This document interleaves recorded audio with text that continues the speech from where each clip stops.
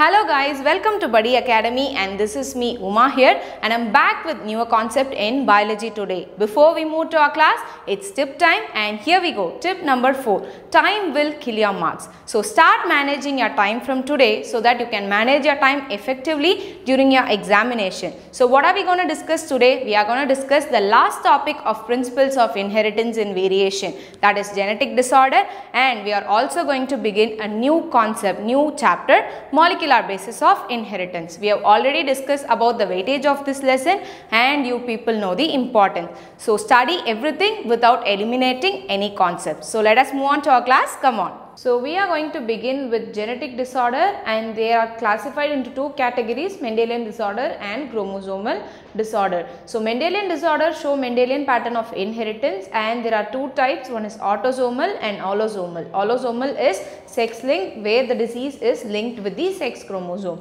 Again there are two types which will fall under these two categories. One is the gene will be dominant, either the gene will be recessive. It is either autosomal dominant, autosomal recessive, similarly allosomal dominant and allosomal recessive. The second category is chromosomal disorder where there will be a defect in the chromosome. Either there will be a change in structure or there will be change in number which will be classified under ploidy and I will be explaining you that. So change in structure, there are deletion, duplication, inversion and translocation, again about which we will be discussing. So what is color blindness? So first thing we are going to study about Mendelian disorder and under that first disorder is color blindness. So color blindness is nothing but the person will be unable to differentiate between red and green color. So again it is a sex linked recessive disorder and predominantly seen in male and only 0.4% of females are affected. So where is this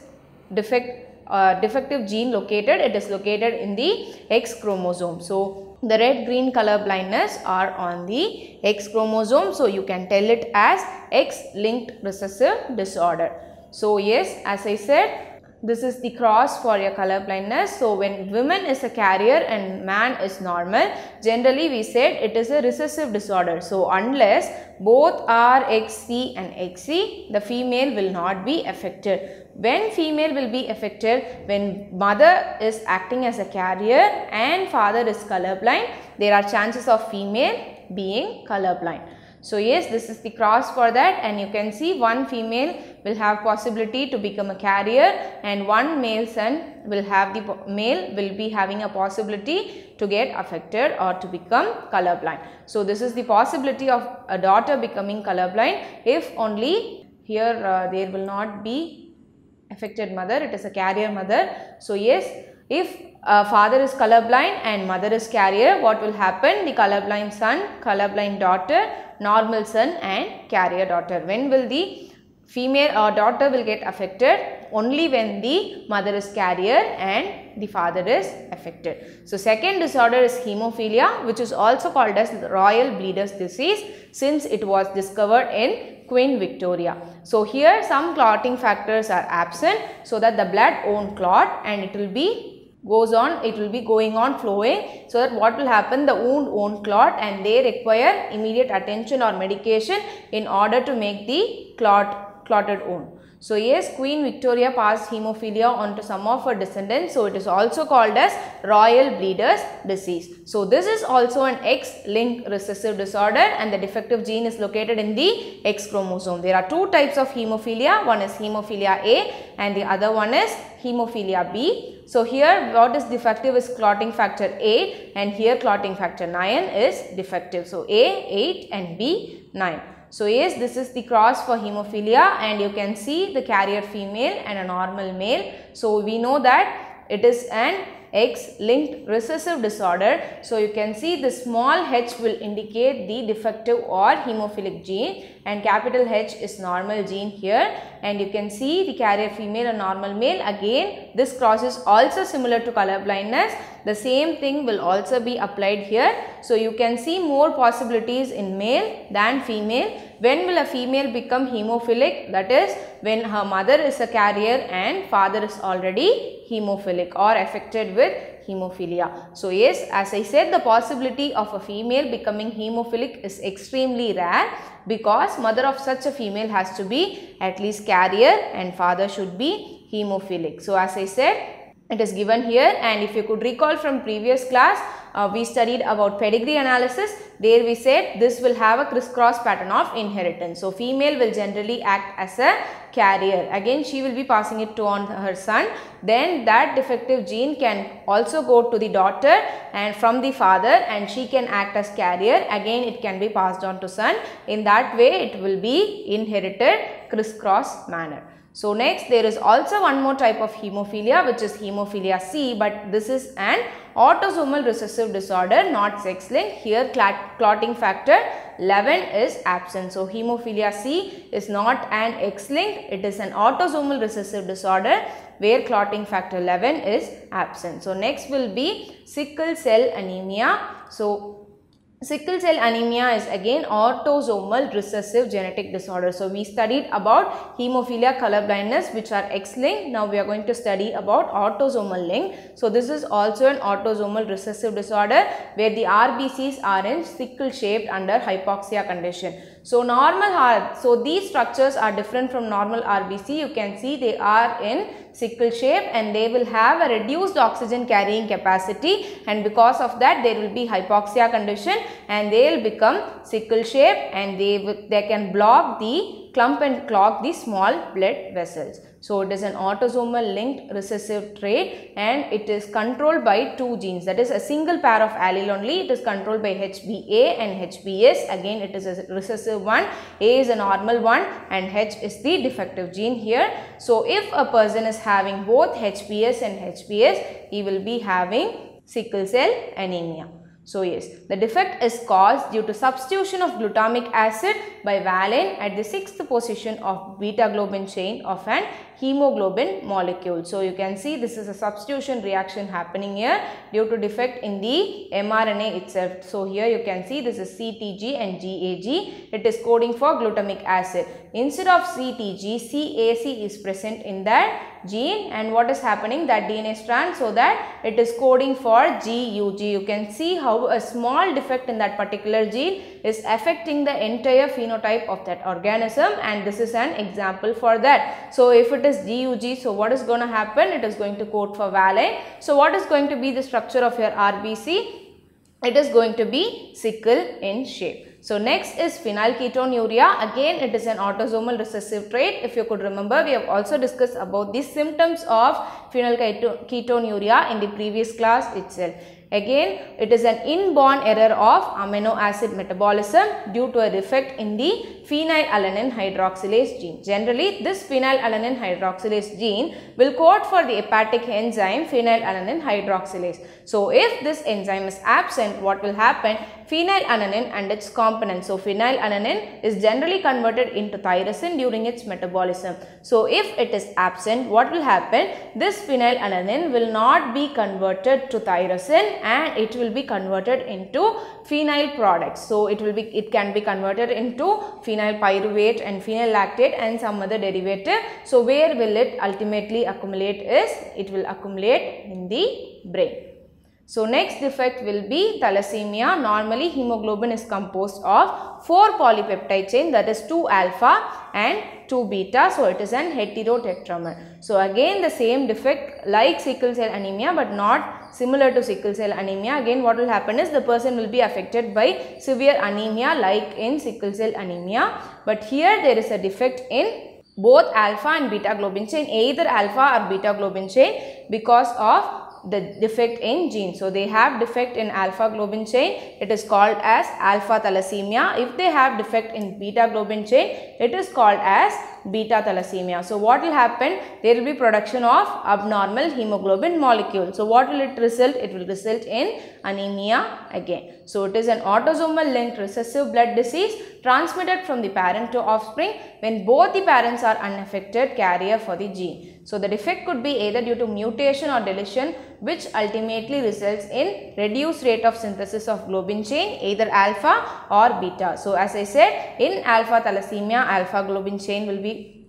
defective or affected, whereas in beta thalassemia, beta globin chain is affected. So alpha thalassemia is generally controlled by two genes, that is linked genes HPA1 and A2, which is located on chromosome number 16. So whereas beta globin chain is generally controlled only by one gene, which is nothing but gene HBV, which is located on the chromosome number 11. So next will be chromosomal disorders. The chromosomal disorders are caused due to absence or excess or abnormal arrangement of one or more chromosome. So failure of segregation of chromatid during cell division results in gain or loss of chromosome. So ploidy, again there are two types of ploidy, one is euploidy and aneuploidy. So you can just remember it here, euploidy is a set and aneuploidy is just number. In aneuploidy, again you have two categories, one is hypoploidy and the other one is hyperploidy. You can just remember it like this, hypoploidy minus and hyperploidy plus, plus 1 or 2, or this is minus 1 or 2. Here in euploidy, the complete set of chromosome will vary. So again here they have monoploidy, that is the organism will contain one set of chromosome, diploidy 2n, and polyploidy more than 2n, in that autopolyploidy and allopolyploidy. So again hypopolyploidy contain monosomy and nullisomy, minus 1 and minus 2 chromosome. Again here trisomy and tetrasomy, plus 1 and plus 2 chromosome. So these are the defects that are present. So first thing is deletion. So deletion of one base, what will it do? It will change the entire frame shift. For example, you know genetic code will be read in sequence of 3-3. So when this lesson is proceeding, in the next lesson we will be discussing that. At that time you will understand this more. So it will be read as TAA CTG. So now how it will be read? It will be read as TAA CGC, and now the entire frame shift will change. Similarly, inversion, a base pair will be inverted, you can see here. So at that time also what will happen? The entire reading of base pair will change. And then insertion, inserting of a base, same thing, the entire frame shift will change. And this is translocation, which is an important thing. So this translocation only causes chronic myeloid leukemia, that is blood cancer. So a segment of chromosome will be attached to some other chromosome, like it will be exchanged. For example, you can see this segment of chromosome number 4 is seen in chromosome number 20 and vice versa. So again duplication is also present, where one more repetition of that particular gene will be happening. So duplication, deletion, inversion and translocation. So failure of cytokinesis after telophase stage of cell division will result in an whole set of chromosome in an organism, that is will result in an increase of whole set of chromosome in an organism, and this is called as polyploidy. And where this polyploidy is seen, it is often seen in plants. And you know, human beings, there are 46 chromosomes, that is 23 pairs, whereas 22 pairs are autosome and 1 pair is sex chromosome. So here there are some defects that are caused due to ploidy, that is change in chromosome number in human beings, and one among that is Down syndrome, Turner syndrome, Klinefelter syndrome, and which we will be discussing. Down syndrome, like it is the cause of trisomy in 21. So at the place of chromosome number 21, you can see there are not a pair, there are 3 chromosomes. You can see this, right? So that results in Down syndrome. So what will be the symptoms? So it was first discovered and described by Langton Down in the year 1866. The individual will be short-straighted with small round head, furrowed tongue and partially open mouth. Palm is broad with characteristic palm crease, and mental development will be retarded in that particular person or infant. So next will be Klinefelter syndrome. Klinefelter syndrome is nothing but it is a type of presence of 47 chromosome. Here there is no defect in the autosome. Here there is a defect in the sex chromosome.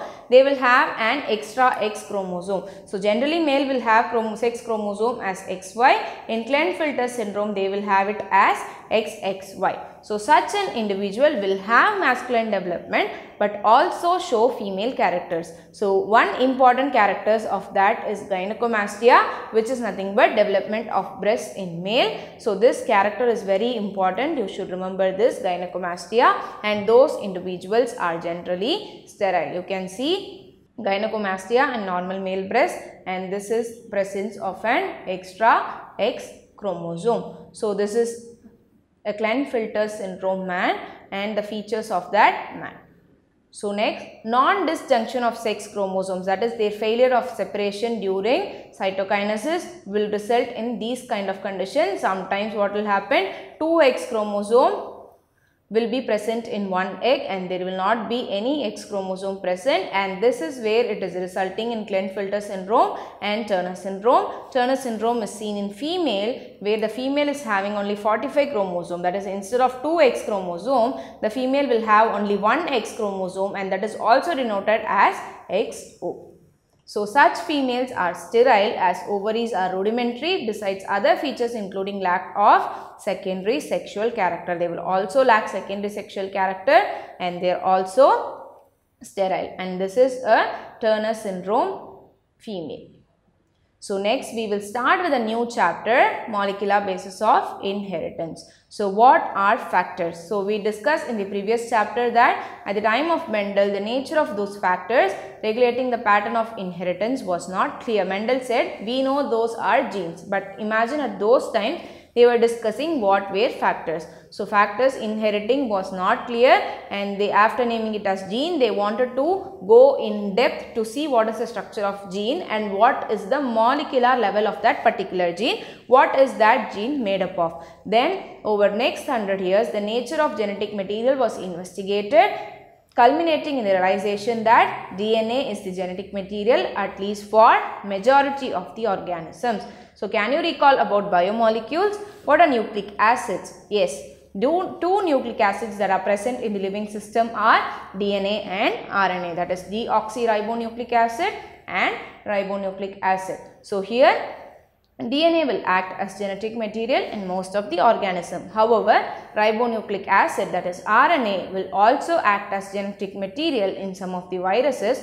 Mostly they function as messenger. Also they do other roles which we will be discussing in this chapter. So it also functions as adapter, structural, and some cases catalytic molecule, that is an enzyme.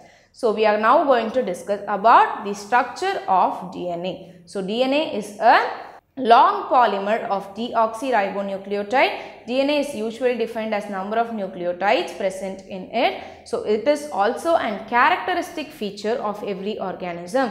For example, haploid content of human DNA, that is half a content, 23, chromosome number is 23, it is 3.3 into 10 power 9 base pair. Similarly, in E. coli, it is 4.6 into 10 power 6 base pair. So now we are going to see the structure of nucleic acid. What is generally nucleic acid made up of? It is made up of nucleotides. We said it is a polynucleotide, right? DNA is a polynucleotide, and what is it made up of? It is made up of nucleoside and phosphoric acid. Again, nucleoside is made up of two things, nitrogenous base and a sugar. So these nitrogenous bases are classified into purines and pyrimidines. So purines, under purines we will have adenine and guanine. Under pyrimidines we will have three things, that is cytosine, uracil and thymine. So sugar, there are pentose sugar. So all are pentose sugar, and one is ribose, whereas the other one is deoxyribose. So this is the pentose sugar, you can see. This one is ribose, which is present in RNA, and this is deoxyribose, which is present in DNA. That is why it is ribonucleic acid, and this is deoxyribonucleic acid. You should remember this structure very well, because at the second position you can see here OH group is present, and here no oxygen is present and only H is present. This is an important thing to remember, because this is a very important property of DNA. When discussing about the property, I will remember it to you again. So nitrogenous bases, as we said, there are two. One is purine and the other one is pyrimidine. Pyrimidine molecules contain pyrimidine ring. You can see cytosine, uracil and thymine. This uracil is present only in RNA, whereas in DNA thymine is present. You should also see this structure, this place of uracil and this place of thymine, because of this also DNA is stable, and again when discussing about the property of genetic material, this thing will be coming.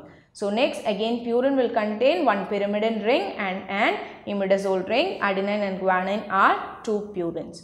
So again, what are the three parts of nucleotide? A nitrogenous base, a pentose sugar and an phosphate group. So next we will be discussing about the formation of polynucleotide and how a nucleotide is formed. So let us start from the pairing of, that is bond formation of the nitrogenous base and the sugar. So this one is purine, you can see, and this one is a pyrimidine, adenine and cytosine. So how this is going to form a bond with the sugar is, here the 9th position nitrogen will share a bond with the first carbon that is present in the sugar. So now this bond is called as glycosidic bond or glycosidic linkage, and this is called as 1,9 N-glycosidic linkage. So similarly, the first carbon will share of sugar will share a bonding with the pyrimidine also, but here which nitrogen is sharing a bond? It is first nitrogen. So it is 1,1, similarly N-glycosidic linkage. So yes, again now we are going to see about the bonding between the sugar and the phosphate group, that is phosphoric acid. So the 5th carbon that is present in the sugar will share a bond with the phosphate. Similarly, this bond is called as an ester bond, phosphoester bond. And when you see, when it is going to be linked, just see carefully, now it is going to form a bond with the 3rd carbon, that is here there will be OH, and it is going to share a bond with this. So yes, and this is that O.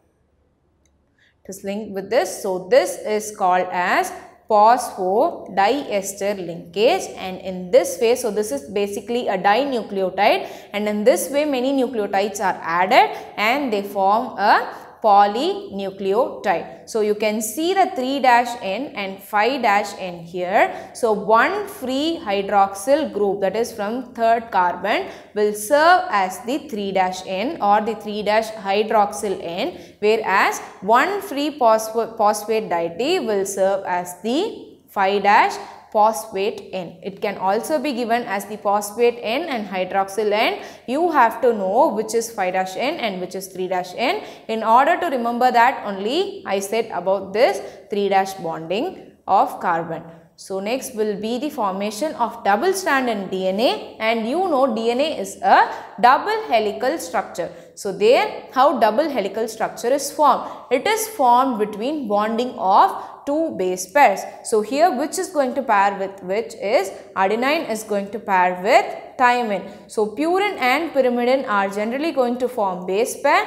Here adenine is going to form a bond with thymine, so that it is going to be attached with the help of 2 hydrogen bonds. I will just draw it like this, 2 hydrogen bonds, whereas the other purine and pyrimidine, guanine is going to form with a bond. Guanine is going to form a bond with cytosine with the help of 3 hydrogen bonds. In this way, the double helical strand, the 2 strands of DNA are held together. So you can see this is the backbone, that is phosphodiester bond, and which bond helps in holding the 2 strands? It is the hydrogen bonding that is present in between purine and pyrimidine. Again, adenine and thymine will share 2 hydrogen bonds, whereas guanine and cytosine will share 3 hydrogen bonds. So yes, cytosine is common for both DNA and RNA, whereas thymine is present only in DNA. Uracil is present in RNA in the place of thymine. So as we have already discussed, hydroxyl of first pentose sugar through. So nitrogenous base, how it will be linked to a base, that is sugar, that is it will be linked to the hydroxyl of first pentose sugar through N-glycosidic linkage to form a nucleoside. As we said, nucleoside is a sugar plus a nitrogenous base, whereas nucleotide is, it will be along with the phosphoric acid. So again 2 nucleotides are linked through 3' to 5' phosphodiester linkage to form a dinucleotide. Again nucleotides will be added in the same form and a polymer will be formed at the end, that is called as a polynucleotide. So again same thing is also given here, what bond is forming where. So also in RNA uracil is found in place of thymine, and this is very important for you to remember. So, who discovered DNA? It was by Frederick Mister in the year 1869 and he named it as nuclein. And then two people, James Watson and Francis Crick in 1953 proposed a model, that is Watson and Crick model of DNA, for which they were awarded even Nobel Prize. Their study was based on the X-ray diffraction data which is produced by Wilkins and Franklin. Through that, they studied the structure of DNA and they proposed how a typical DNA will appear. Apart from that, Erwin Chargaff also played an important role in knowing or in explaining how the bases pair and what are the quantity of bases that are present in a DNA. So, base pairing confers a very unique property to the polynucleotide chain. So, this is the Watson and Crick structure of DNA. You can see one strand is running in the direction of 3' to 5', whereas other strand is running in the direction of 5' to 3'. So, the polarity of the strand is generally anti-parallel. So, two strands run in the anti-parallel direction and you can see this groove is smaller whereas this is larger, whereas the smaller one is the minor groove and the larger one is the major groove, and one helix will have 10 base pair. So, one helix of DNA will generally have one base pair and the distance between each base pair is 3.4 Armstrong. So, the distance of one helical turn, that is one complete helix. So, I am talking about this part, is 3.4 Armstrong, that is for 10 base pairs. So, each is placed at a distance of 10 Armstrong. Totally for one entire helical turn it is 34 Armstrong. So, again he also said that the diameter of helix will be 20 Armstrong. So, yes, one chain has a polarity of 5' to 3', whereas the other has 3' to 5'. So, bases in a DNA are paired through hydrogen bonding and they also run in opposite direction. So, always purine comes opposite to a pyrimidine. So, why it is coming like that? In order to arrange. So, adenine forms two hydrogen bonds with thymine from opposite strand and vice versa. So, two chains are coiled in a right-handed fashion. So, the pitch of the helix is 3.4 nanometer. So, entire pitch, so they are talking about 34 Armstrong is 3.4 nanometer. And they are not talking about 3.4 Armstrong. The entire helical distance or the pitch generally is the height is 3.4 Armstrong and there are roughly 10 base pairs in each turn. Consequently, distance between a helix is approximately 0.34 nanometer, which is nothing but 3.4 Armstrong. So, this is again the Chargaff's rule. What he said was the amount of adenine will be equal to the amount of thymine, the amount of guanine will be equal to the amount of cytosine. So, what is he making here? The ratio of purine and pyrimidine will be equal to 1. So, indicated that the structure of DNA is symmetrical. So, the ratio of purine and pyrimidine will be equal to 1. That is Chargaff's rule. So, now we are going to calculate the number of base pairs in E. coli. We are going to learn a formula. So, in E. coli, the length of DNA is 1.36 millimeter. Can I calculate the number of base pairs that is present in an E. coli? So, total length of DNA is equal to total number of base pairs into distance between two consecutive base pairs. So, we know that distance between two consecutive base pair and double helix is 0.34 into 10 power minus 9 meter. So, with that we are just considering this, the total number of base pairs are as x and we are going to calculate. So, this is x. If this is x, 1.36 millimeter is equal to x into 0.34 into 10 to the power minus 9 meter. So, by solving this we are getting it as 4 into 10 power 6 base pair. So, the number of base pair in a DNA of E. coli is 4 into 10 to the power of 6 base pair. So, the next topic will be central dogma. So, Francis Crick proposed the central dogma in molecular biology, which states that genetic information flows in the direction of DNA from RNA to protein. So, DNA to DNA is generally called as replication, DNA to RNA is generally called as transcription and RNA to protein is called as translation. Sometimes in some viruses there is an enzyme present which is called as reverse transcriptase, which can transcribe for that is which can convert RNA, which can transcribe RNA to DNA. So that process is called as reverse transcription, and an enzyme that is present is called as reverse transcriptase. So this is seen only in some viruses. Apart from that, what is the central dogma? Information will flow in this direction, from DNA to RNA, from RNA to protein. So packaging of a double helix. So we read about the structure of DNA, right? So the DNA, if approximately, so if we are calculating the base pairs that are present in a DNA and we are calculating the length, it will come an approximate of 2.2 meter. So it is, the length is greater than the dimension of a typical nucleus itself, that is approximately 10 power minus 6 meter. So how can this be kept in such a compact nucleus? That is through coiling. So in some prokaryotes, DNA, since it is negatively charged, so why DNA is negatively charged is because of the phosphoric acid that is present, H3PO4, sorry, H3PO4 minus. So it is negatively charged. So here what will happen is, in prokaryotes the packaging is not proper since the nucleus is scattered, and they will be wounded around a positively charged protein, and that is generally called as nucleoid. Whereas in eukaryotic cell, there are some proteins which are called as histone proteins. So histone proteins are generally rich in basic amino acid residues such as lysine and arginine, because both of them will carry a positive charges in their side chain. So again, histone proteins are positively charged proteins, and you have to remember there are 5 types of histone proteins. One is H1, the second one is 2A, 2B, 3 and 4.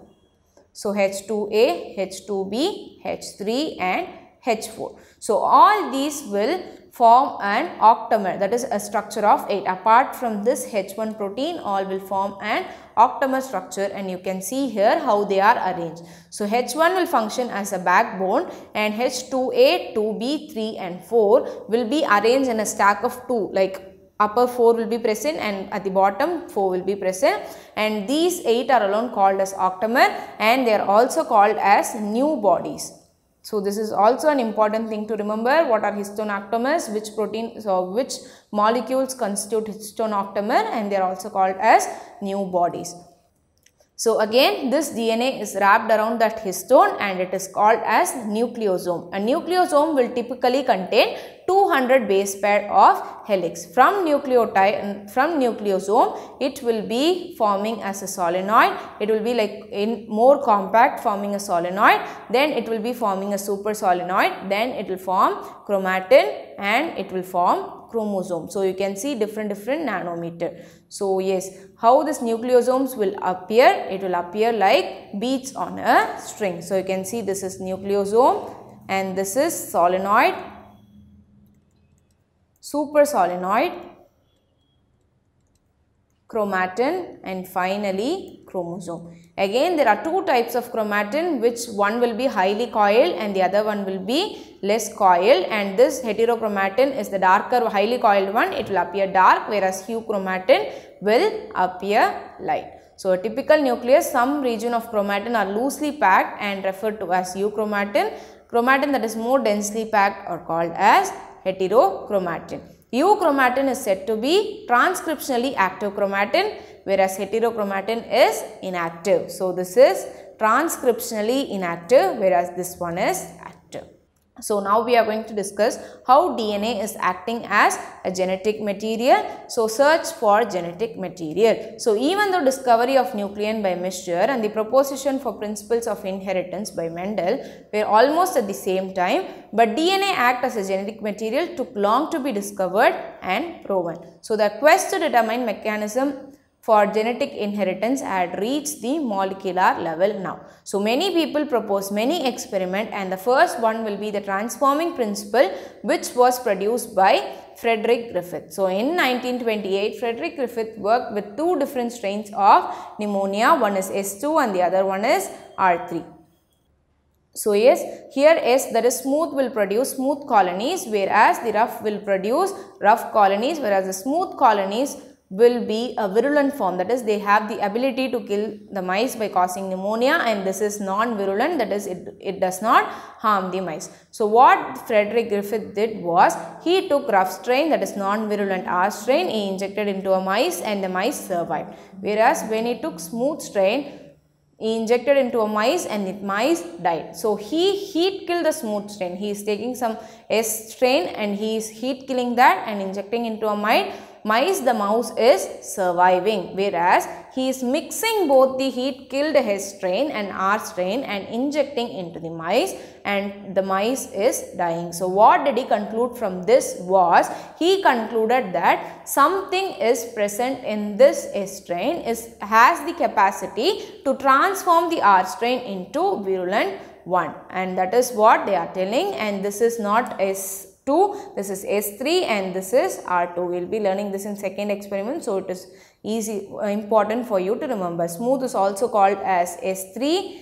and rough is also called as R2.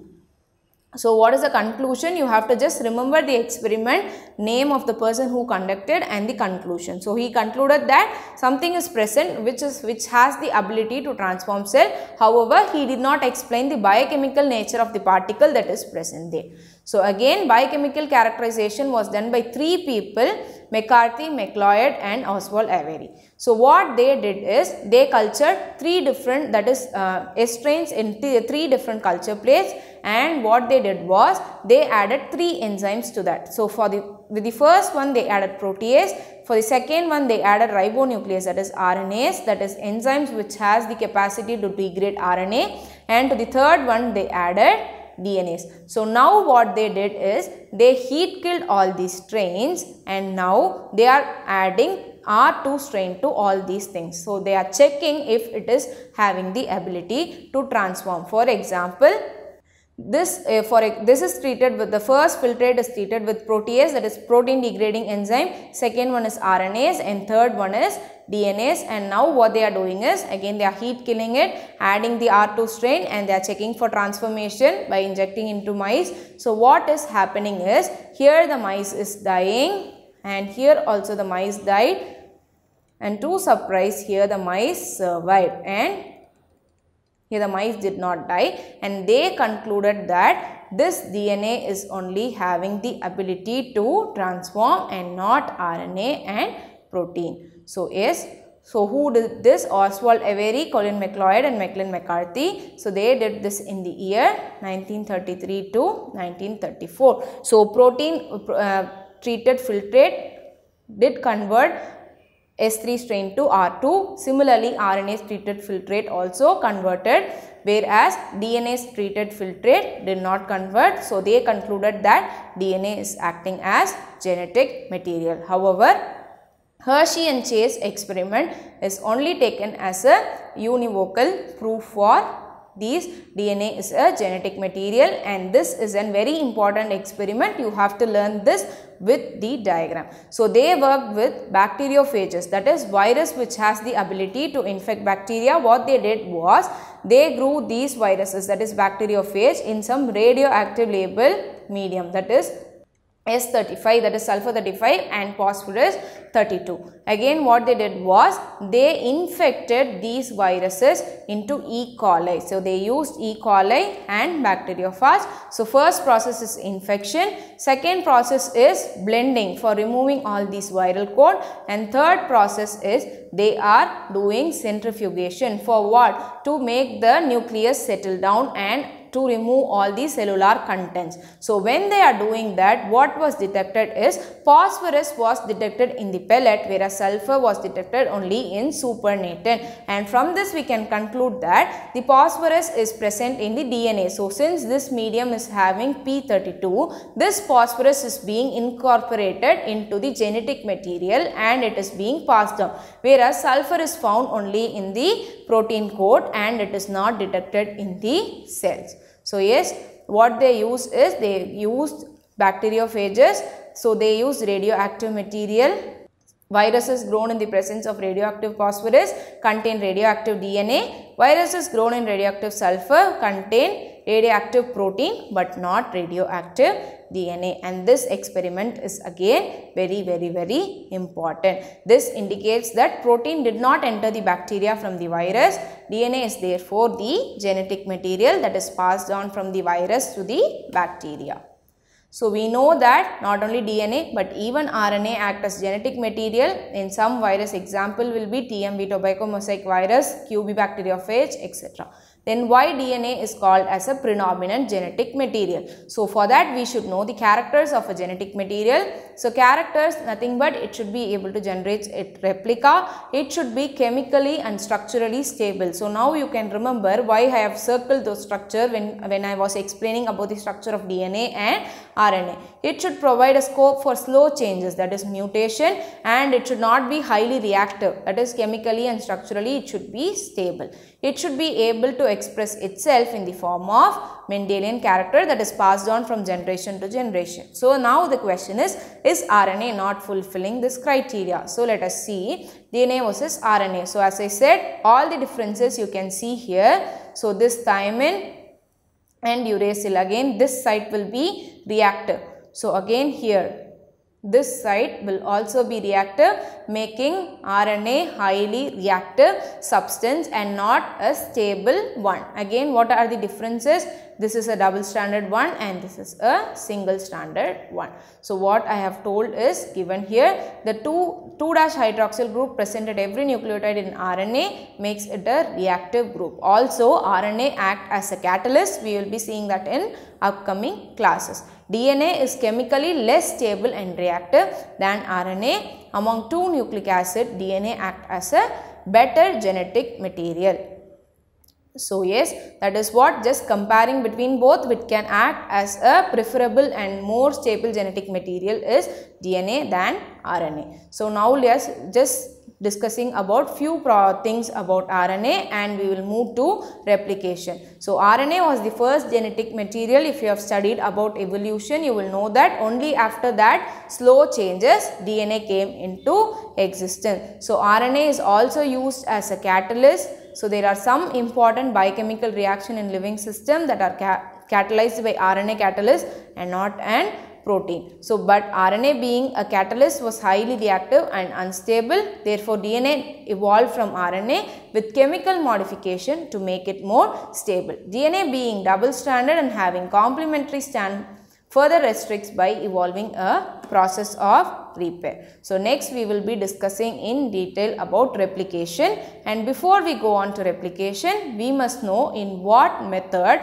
or in what scheme the DNA is synthesized. The scheme, so while proposing double helical structure, Watson and Crick immediately proposed a scheme for DNA replication. So what is this? Is the scheme suggested that two strands would separate and act as a template for the synthesis of new complementary strand, and this is called as semi-conservative mode of DNA replication. The other two models or ideas which were put forth along with semi-conservative model is conservative and dispersive. So conservative is nothing but one daughter DNA will exactly look like the parent, whereas the other will be new, whereas dispersive is the parent DNA will break into fragments and daughter strands will be synthesized. But this semi-conservative mode of DNA replication is accepted because it has an experimental proof which was put forth by Mendelian and Stahl in the year 1958. Mendelian and Stahl experiment is also again an very important thing for you to remember. Here they performed the experiment with E. coli using heavy isotope of nitrogen. Like Hershey and Chase, they are not using radioactive isotope, they are using only heavy isotope of nitrogen. So in what way they are using is using NH4Cl, that is ammonium chloride. This one is important, and how this heavy nitrogen will be differentiable from the normal nitrogen is through a density gradient centrifugation using in a cesium chloride medium. So again this cesium chloride is also very important. Density gradient centrifugation is important. This NH4Cl is also important. They grew E. coli in a medium containing heavy isotope of nitrogen. As a result, what happens? This heavy isotope of nitrogen is getting incorporated into the DNA of the E. coli. So again, what they are doing? They are transferring it into normal medium, and they are the various samples were separated independently on cesium chloride gradients to measure the densities of DNA. What they are doing is, first they are growing and they are taking a centrifugation. So as I said, this is an heavy isotope of nitrogen. It will form a band in the lower part, or it will be settling down when compared to others. So as we said, it is a semi-conservative mode of replication.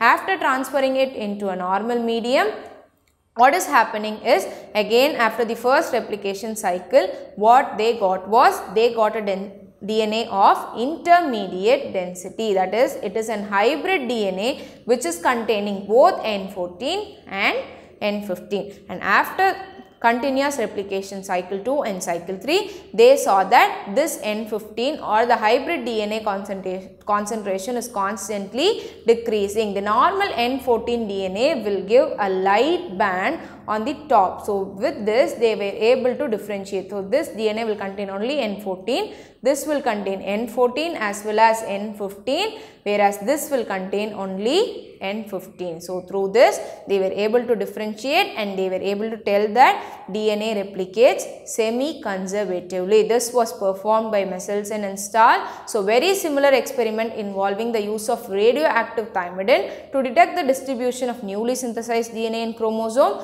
were performed on faba beans. So faba beans plant by Taylor and his colleagues in the year 1958, and those experiments also proved that DNA in the chromosomes also replicates semi-conservatively. So this is density gradient centrifugation, and you can see how heavy hybrid DNA and light DNA are settling in this centrifugation gradient. So now we are going to discuss about DNA replication. So before discussing about the DNA replication process, we are going to discuss about the steps involved in, or the enzymes involved in the DNA replication. So again, whatever is given in your textbook now, it is for E. coli, that is prokaryotic cell, and not the eukaryotic cell. So generally, origin of replication has to be recognized, and that is done by DNA A protein, and unwinding of double helix is done by helicase, and stabilization of unwound strands are done by single stranded binding protein, and removal of superpositive coil is done by the enzyme topoisomerase or DNA gyrase. Again, synthesis of RNA primers is done by primase, and synthesis of DNA. There are two strands. I will be explaining you that, both leading and lagging strands. The nucleotides are added by DNA polymerase 3, and those RNA primers are removed by polymerase 1, and the replacement of RNA with DNA is also done by polymerase 1, and the Okazaki fragments, which I will be telling you, are joined by DNA ligase, and this is an energy consuming process and requires energy. So let us move on to the steps of DNA replication. For example, we are having two strands. So I am just give one strand of DNA, I am just giving this for understanding. So which is going to unwind this strand is the helicase. So this helicase is going to unwind the strand, and this structure is generally called as a replication fork. The entire DNA molecule, as you know, is very large and cannot be unwound in one stretch itself, right? So it is unwinded at the helix, particular helix, where it is going to replicate, and it will replicate open, and replicate. It will be continuing in that process, and this is called as the open structure is called as a replication fork. So here what is going to happen? This helicase has opened this. So what we said, some proteins which are going to bind will stabilize the structure. I will just draw proteins here, which are single stranded binding proteins, are SSB. Since DNA is a highly coiled structure, there is someone's need who will remove the coil. So he is called as topoisomerase, removing the coils. So we know that DNA runs in anti-parallel direction. So let us put the polarity of each strand. So now what is going to happen? The synthesis is going to begin. So before synthesis, we want someone to initiate the synthesis, and that is an RNA primer, which is done by the enzyme primase. So primase is producing RNA primer. So after that, DNA polymerase 3, I will just write polymerase 3 is going to add the nucleotide. So we said about the leading strand, right? So this is called the leading strand. The leading strand will be synthesized in the direction of 3' to 5' because polymerase cannot act continuously in the direction of 5' to 3' and it is going to synthesize in this way. So this is 5' to 3'. So what is the direction of leading strand is 5' to 3'. It will be synthesized in complementary with the 3' to 5' polarity. So again, whereas in 5' to 3' what is going to happen is small stretch of DNA is going to be synthesized. Many primers are going to be there and polymerase will add small stretches of DNA. These smaller fragments of DNA are called as Okazaki fragments. So let me also draw it here so that it will make you clear. We did leading strand. I will just draw the lagging strand here. So now who is going to remove all the RNA primers? It is the polymerase 1, DNA polymerase 1. I will just put polymerase 1 here. And after removing primers, what is going to happen? These should be joined together, right? So that joining is done by DNA ligase. So this joining is done by DNA ligase, and apart from removing polymers, this will also, polymerase 1 also has the ability of filling this gap, and that is joined by DNA ligase. So there is also an enzyme called DNA polymerase 2 which will do proofreading activity. That is, if any strands is mismatched, it will do the proofreading activity. So you can see this is the DNA replication. So yes, the main enzyme is referred to as DNA dependent DNA polymerase since it uses a DNA template to catalyze the polymerization of deoxynucleotide. These enzymes are highly efficient enzymes as they have to catalyze polymerization of large number of nucleotide in a very short time. So in E. coli, 4.6 into 10 power 6 base pairs complete the process of replication within 38 minutes. So that the speed of the polymerase enzyme will be 2000 base pairs per second. So they have to catalyze the reaction with the high degree of accuracy. Also, as we have studied about mutation, any small change will also result in a very big mistake. So in terms of energy also, it is a very expensive process. So here deoxyribonucleoside triphosphate serves as a dual purpose. In addition to acting as substances for complementary nucleotide, they also provide energy for polymerization reaction, and this is a very important line to remember. They also act as a substance for adding the complementary base pair. They also provide energy. In addition to DNA dependent DNA polymerase, many additional enzymes are also required for replication, which we have already discussed. So for long DNA molecules, as I said, two strands of DNA cannot be separated throughout the entire length at one stretch itself. So the replication occurs within a small opening of DNA helix, and that is called as replication fork. And they will be asking you a question like, explain the events that occur in the replication fork. So you should be able to answer. So you can see that DNA dependent DNA polymerases catalyze polymerization only in one direction, that is 5' to 3', and it cannot act continuously in 3' to 5' direction. So this creates some additional complications. So what is going to do, who is going to help here? It is going to be DNA polymerase 1 and DNA ligase who are going to join the Okazaki fragments, and DNA polymerase 1 is going to fill the gap and also remove the primers that are present. DNA polymerases on their own cannot initiate the process of replication, as we have already know. A primer is required for initiation, so which is done by the enzyme primase. So the primer is later removed. So next, also the replication does not initiate randomly at any place of DNA. So one place which is called as origin of replication, or it is also called as ORI. There is a definite region in E. coli where this replication will originate, and that is also called as ORI-C or ORI, just ORI. So not every detail of replication is understood well. In eukaryotes, when the replication take place, it will take place at the S phase of cell cycle. So the replication of DNA and cell division cycle should be highly coordinated.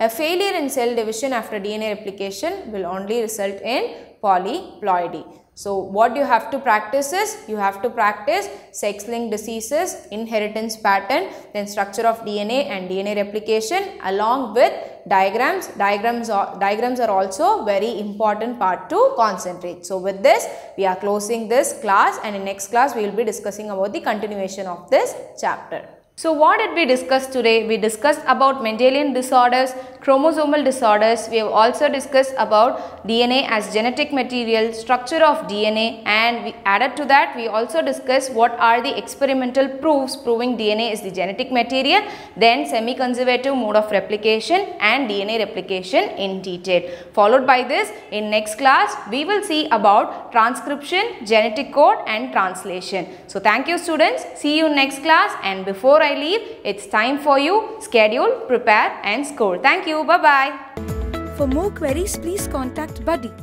on 98408 44987 or visit buddy.live.